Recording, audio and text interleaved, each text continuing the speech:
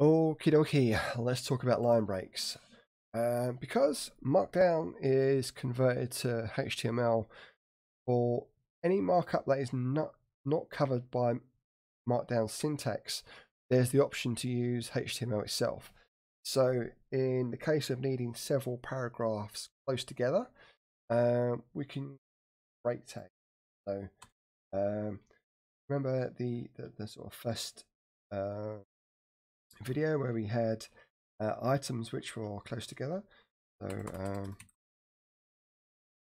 want to have on the next line.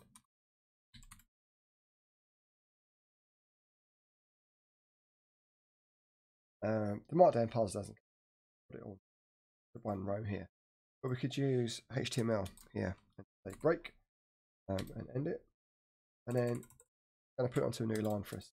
This is where you can start using HTML elements within your Markdown. It can get a bit unruly and messy sometimes, but if there is like a burning desire to have this information, on the same lines as it would be sort of rendered, then you can start incorporating HTML into your Markdown.